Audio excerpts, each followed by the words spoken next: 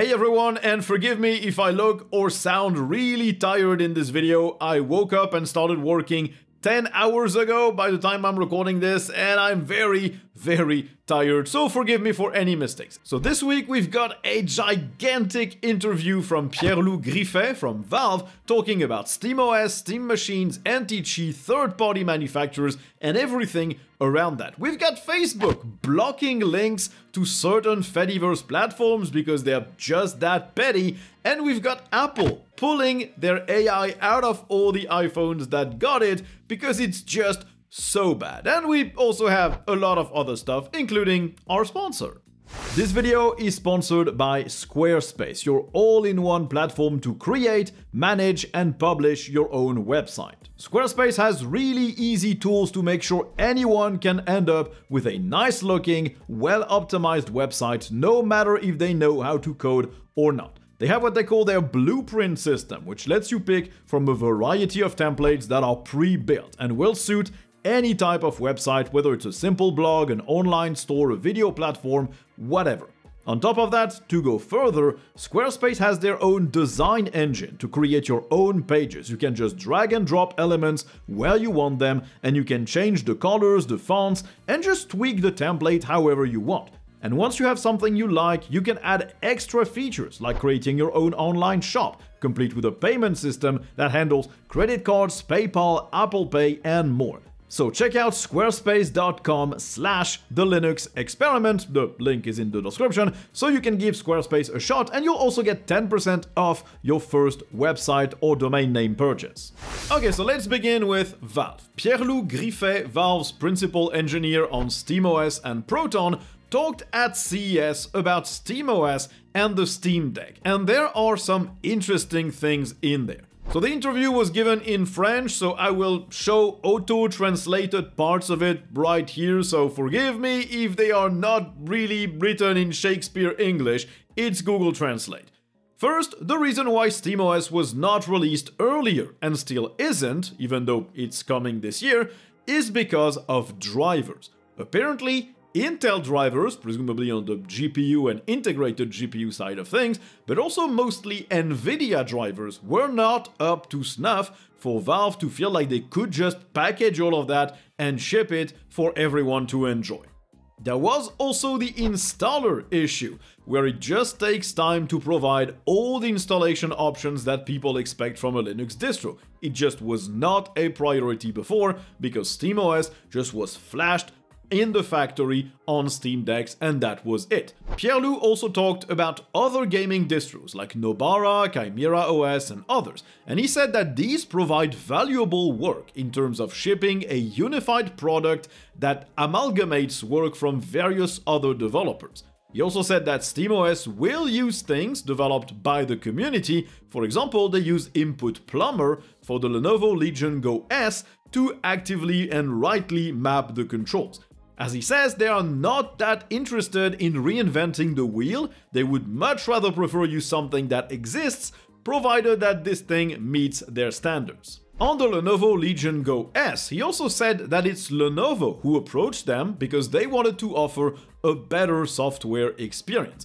And as per how SteamOS will be distributed and updated on that device and other third-party devices, Pierre-Loup said that Valve prefers having control over the drivers themselves, to be able to fix issues in the games without having to wait for a specific developer to support the game on their platform.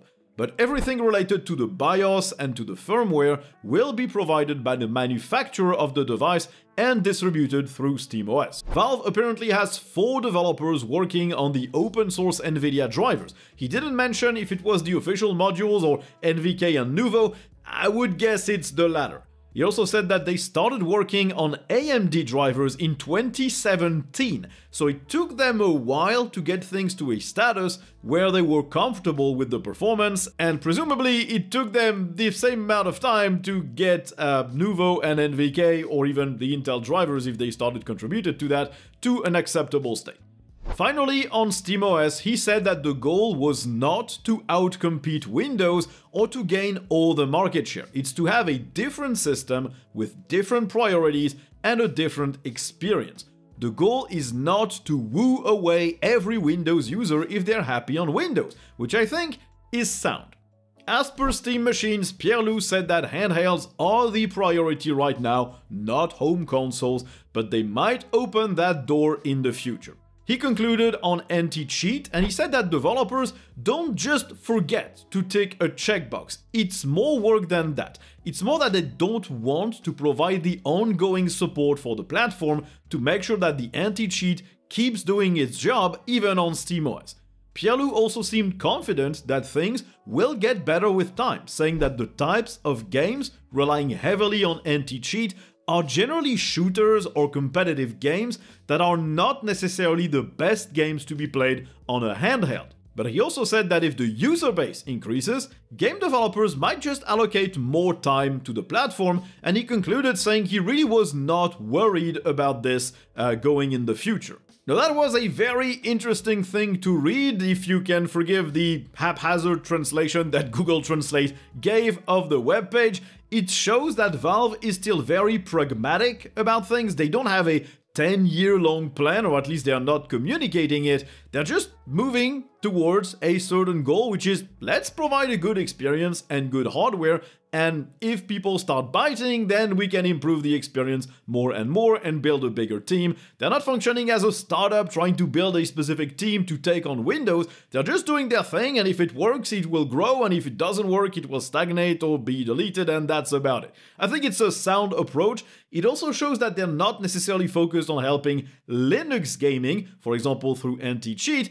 They're more focused on helping handheld and SteamOS gaming, which is not always exactly the same thing. Now, apparently Meta is now banning links to Pixelfed posted on Instagram. They're marking them as spam. If you don't know about it, Pixelfed is a Fediverse service. It's an alternative social network to Instagram. Much like Mastodon is the open source decentralized alternative to Twitter or X or whatever you want to call that hellhole, Pixelfed is the same kind of alternative to Instagram.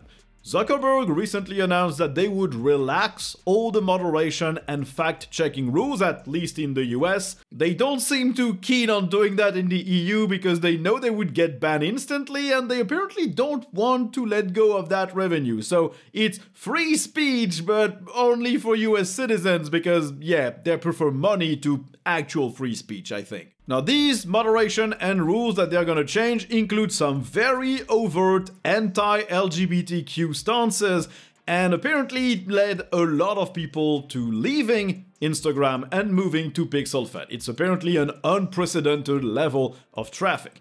And thus, Meta started blocking links to that platform, which is insane, because even with huge levels of traffic, let's be honest, it will never compete with Instagram. It can't. It's not VC funded, they actively refuse VC funding, so it cannot grow through ads or giant development sprints. It cannot really communicate its existence to a lot of people and draw people to the service.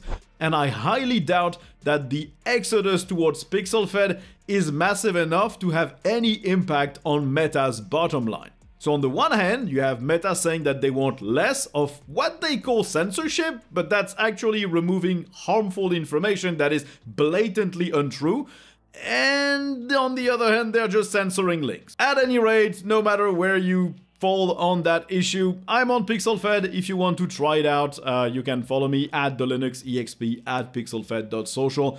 Social media has never been for the good or even the betterment of humanity. It's always been pretty crap, but the Fediverse services are really the only ones that I'll use because while they don't enrich my life in any way, they're actually not actively evil, which is more than what I can say for big, well-known social networks these days. Now, it turns out Apple's AI features were so bad that they already pulled them out of every iPhone that got them. It's only temporary, of course, they're gonna bring them back, but it's a strong indication that the stuff just was not ready for prime-time deployment. At least not Apple's implementation of it. The feature specifically tended to create completely misleading and false notifications out of various headlines from news outlets and out of the messages users received. Apple thus disabled the features in a software update, but obviously they will re-enable them later. The thing generated a lot of complaints from the BBC and other news outlets because the feature created notifications that stated these outlets said something when they really never said that. The AI just misread or misinterpreted the actual headlines and summarized it in a way that was completely and factually inaccurate. Of course, this isn't just Apple's problem. Every AI vendor has the exact same issue to deal with.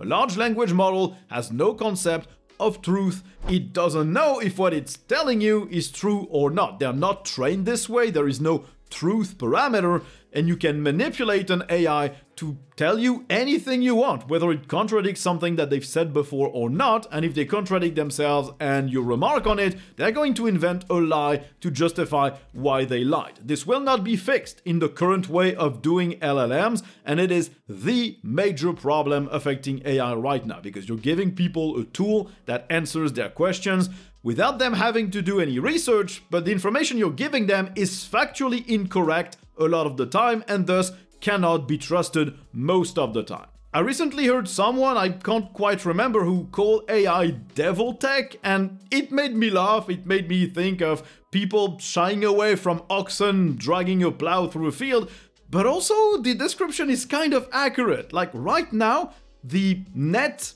result of having AI in our lives is a net negative, a big net negative compared to what it brings, and honestly there's no sign of improvement. Everything that gets released is worse than the previous iteration, so yeah. Now on to less dire topics. Linux Mint 22.1 is now released. I already have a video on my YouTube channel showing all the new features. Go check that out if you plan on upgrading or on switching to Mint. What you have to know is that it offers the Cinnamon Desktop 6.4, it's still based on Ubuntu 24.04 LTS, and it runs the kernel 6.8. The headline features are a new default theme for Cinnamon, better dialogues for the Cinnamon shell, and a much better Wayland session, although it's still not the default and it's still not finished because, for example, you can't switch keyboard layouts.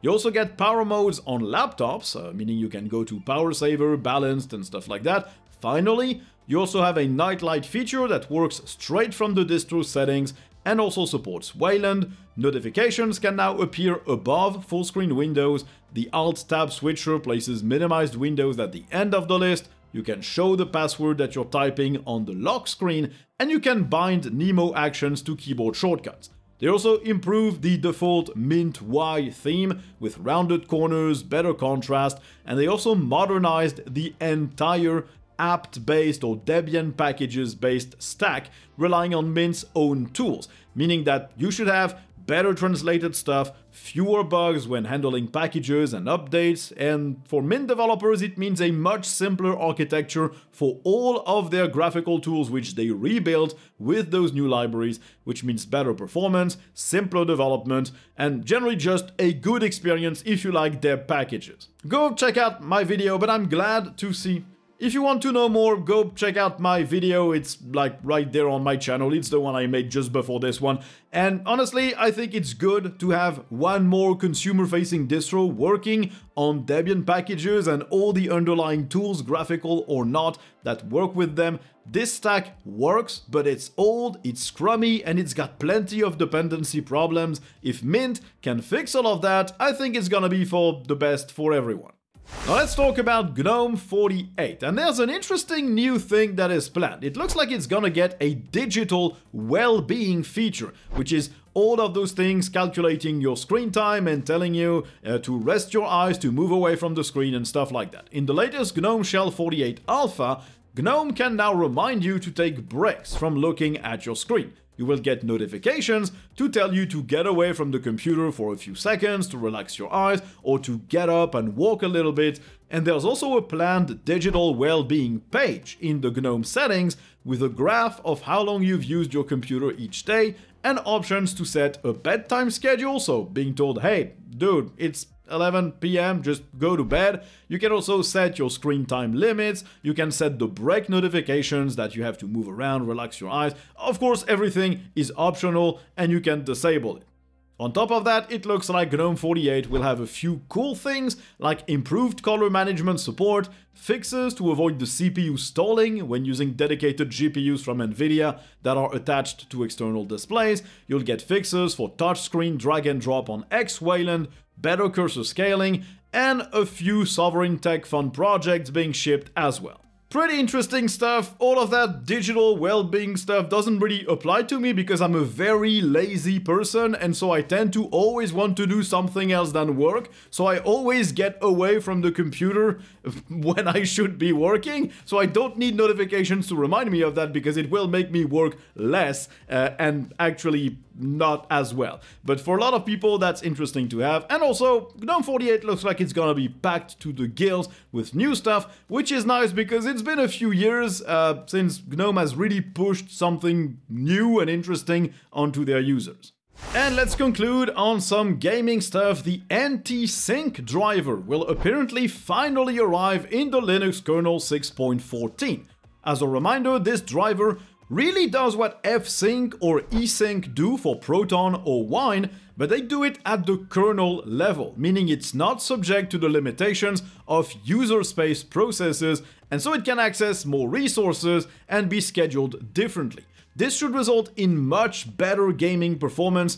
On some tested titles, it can go from plus 21% FPS up to plus 678% if you compare it with upstream Wine. Compared to esync or fsync, it will be less of an improvement, but it should still make things a lot more reliable, and at least the frame timings should be much better.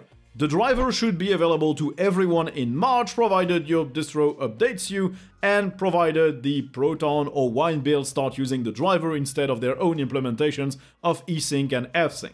I'm sure we'll see plenty of benchmarks comparing the current solutions to this new driver, and I'm sure we'll see that it's really a big leap in terms of performance, even compared to using normal Proton, GE Proton, or whatever else. And honestly, Linux gaming already performs really well, a lot better than Windows in a lot of games, so gaining even more FPS without having to do anything on our end is pretty nice. Pretty nice, like our sponsor, Tuxedo Computers. They make desktops and laptops that ship with Linux pre-installed. All the components inside and all the hardware is picked specifically because it runs really well under Linux, and they actually develop some additional drivers and tools to ensure that everything works really well. They have a big range of computers, from laptops, desktops, something for office work, for gaming, some workstations, anything you might imagine, with a lot of customization options on the hardware, on the keyboard layouts, on the logos you want displayed. Everything is really customizable. I only use Tuxedo Computers these days. Everything I do related to a podcast, to the channel, to video editing, publishing, anything is done on one of their laptops, and all my gaming needs are done on one of their desktops. So if you need a new computer, you want to run Linux on it, and you want to make sure that your money goes towards a company that actively contributes to Linux, click the link in the description and check out Tuxedo Computers. They're all I use, and they're really good. They've been supporting me for more than 3 years, and there's a reason why they're still my sponsor. Anyway, thank you all for watching. You know what to do with the YouTube buttons. The channel is actually starting to grow back again in January, so whatever you're doing with the buttons and the comments, it's working. Keep doing it. If you want to support the channel, plenty of links in the description below. You know how it works. And thank you for watching. I guess you'll hear me in the next one. Bye!